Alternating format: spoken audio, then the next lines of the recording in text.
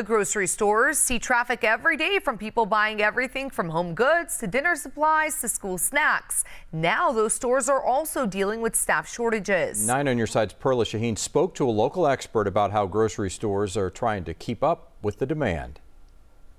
We're having a very high level of absenteeism right now, which is causing us to have to keep people extra hours and pay overtime. Mark Miller is the president of the Arizona Food Marketing Alliance. His association represents almost all grocery stores, food manufacturers, and distributors in Arizona. It's not just stockers, it's cashiers, it's assistant managers.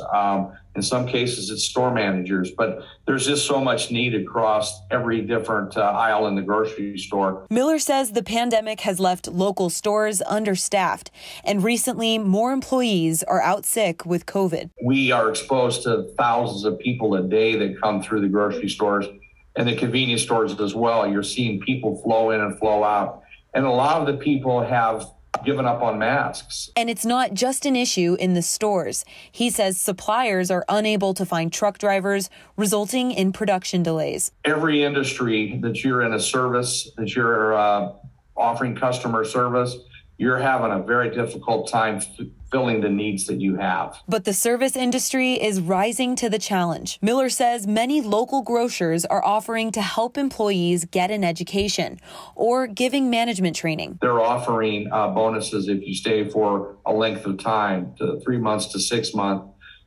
They've had to raise the pay up quite a bit over minimum wage to try to attract, because they're all competing for that same entry-level employee. We'll have more information on these job opportunities on our website, kgun9.com. Perla Shaheen, KGUN 9 on your side.